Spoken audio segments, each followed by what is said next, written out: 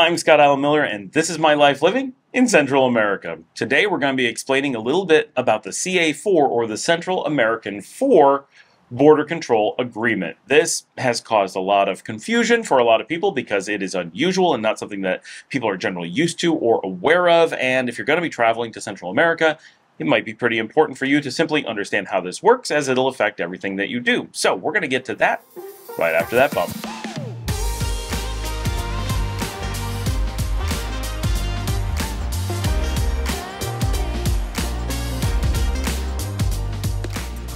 The CA4, or Central America 4 Border Control Agreement, is an agreement between the countries of Nicaragua, El Salvador, Honduras, and Guatemala to work together in a common border zone. So this is not unlike the Schengen in Europe, and in some ways even like the United States, where you have 4 independent states that work together. Now, unlike some things like the United States, where you have single foreign policy and shared defense, we don't have that in the CA4. But what we do have is a single transit zone in which the residents of, the citizens of the CA4 are able to move freely between the 4 countries, and tourists who come to the zone get a single visa to move between the countries. It is important to note that this only counts when you're talking about land borders. If you get into a plane and fly, they treat it as a hard border because often flights have people coming in from multiple places. It's just really complicated to try to treat flights between those countries as internal flights. So those are treated externally. So if you're flying between the countries, to some degree, you'll go through border control, but there's some important things that may or may not count. And I do this regularly because I live in the zone. And a lot of people get confused by the way that visas work. So if you're coming into any of these countries, you normally will get a 90-day tourist visa if you're just a tourist coming in, especially if you're coming from North America. El Salvador, however, started giving out 180 days. Nicaragua will give out 90 but extend you to 180. So they're all a little bit different and they have their own processes.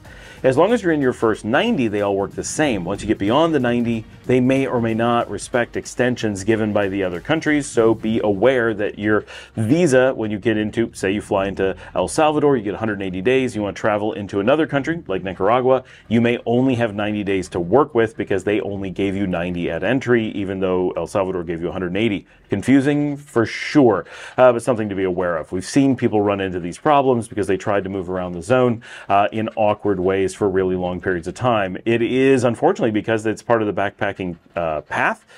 These countries are all very popular to spend a lot of time in, so it's really easy to go over 90 days within the zone. So many people do it without thinking because they don't realize that they're not switching time limits when they go between countries. People are used to going between countries and having whatever agreement they have start over, but they don't here. If you enter, like I did the last time I came into the CA4, I entered at Guatemala. My stamp on my passport says Guatemala. If I then move between, which I did, from Guatemala to El Salvador, I don't get a new stamp, and that day that I spent in transit, now I have 89 days. I don't get 90 days again. I'm at 89 days. I then transited from El Salvador to Nicaragua, and now I'm here in Nicaragua still on a stamp from Guatemala on 90 days counting down. Now I can still get my extensions in Nicaragua, not a problem. And now I'm a resident, so really not a problem. I can stay in all these countries indefinitely because of that, so that's fine. That's me. But if you're doing these things and you're coming in like this, it's important to understand how this works because people constantly get this wrong.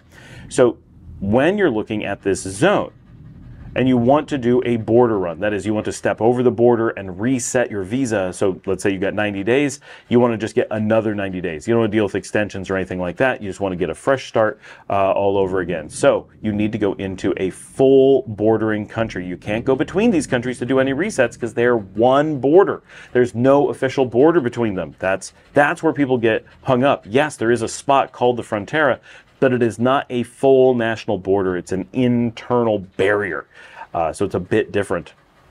If you're going to the south, where Nicaragua touches Costa Rica, that is a full border. If you go into Costa Rica and return, you are resetting your visa. If you go to the northwest, that is Mexico, that is from Guatemala. That will reset your visa. If you go to the east, that will be Belize. That will reset your visa. Those are the only 3 land crossings that can reset your visa in this zone. Now, of course, you can get on a plane and go any number of places. Mexico, the United States, Panama, Colombia, and those things will reset your reset your visa without a problem. So the whole idea here is that this is a single border control zone. And once you're inside of it, you are inside. Think of it as being like inside the Schengen in Europe, or inside the United States, or inside Canada. And you're moving between states or provinces or EU nations, and you don't have a reset as you move around. If you go to Europe, you're going to go into France, and then you're going to go visit Spain. You want to visit Italy and Greece and Germany and the Netherlands. And you're like, yes, I'm going to backpack for forever. And then you realize you get 90 days in all of it. That often throws people off when they first go to Europe, that moving around to all these countries does not give you 90 days in each one. Same thing, you get 90 days to come into the US, you go into New York, and then you drive out to California, you go through state after state on the way. I hope you guys can hear the rain coming down. It is suddenly really heavy as we're doing the video. Each state does not reset your visa. Your time is your time in the United States. So in the same way, it is your time inside the Central America that matters. And it's amazing how often I get asked about this, and how often people are like, I don't understand, why is Honduras not resetting your passport, your visa? Why are you not getting a new passport stamp at each of these places? And sometimes you will get a stamp, and sometimes you won't. And we just lost power temporarily, but I'm on battery for this one, so we're just going to keep on going because I don't actually need power for anything right now. And you can see my computer stay on because we're on UPS.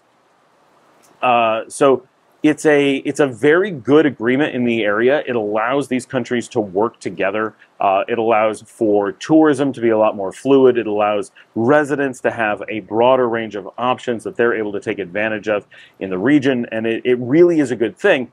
But it throws off travelers who are looking to find ways to maintain their visas.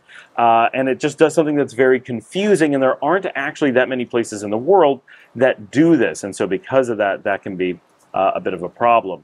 We only lost power there for a couple seconds, but my studio lights do not turn back on when they lose power. So, and I don't have any way to look around because everything else just stays on because of our UPSs, so I couldn't tell whether the power would come back on. Then I noticed my laptop had not stopped charging, so it only been just enough to turn off the light. Anyway, so it's an important thing to understand and know. If you're going to be coming to the region, just be aware that these 4 countries, which is a fairly large zone in the very popular tourist area, all function as a single area, and you need to know exactly where these borders are before you come, and so you can plan your time accordingly. What you don't want to do is enter it at Guatemala, go to El Salvador, end up spending a ton of time in El Salvador, and find yourself in the middle, and then having to get out suddenly and having to go a couple countries to get out. Because if you're in El Salvador or Honduras, neither country has a border to the outside world.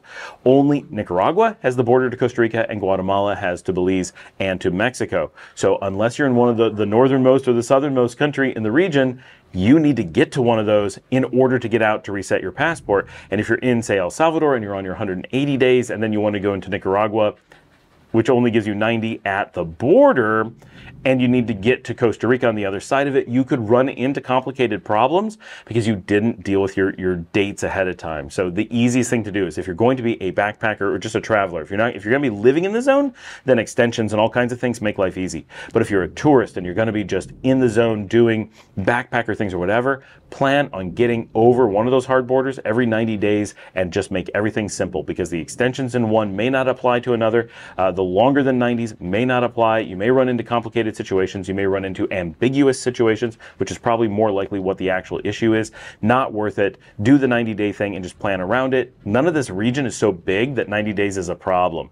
All right, it's very small countries. Distances aren't that big, and only if you're in the middle too, Honduras and El Salvador, does it become a problem that you may need to get quite some distance to get to a border. There are shuttles, there's planes, you can take a taxi, you have a lot of options. Just make sure you give yourself enough time that you're not running into problems. Thanks for joining me. Like and subscribe. If you'd like to help support the channel, you can buy me a coffee at buymeacoffee.com/Scott Allen Miller. And as always, I will see all of you tomorrow.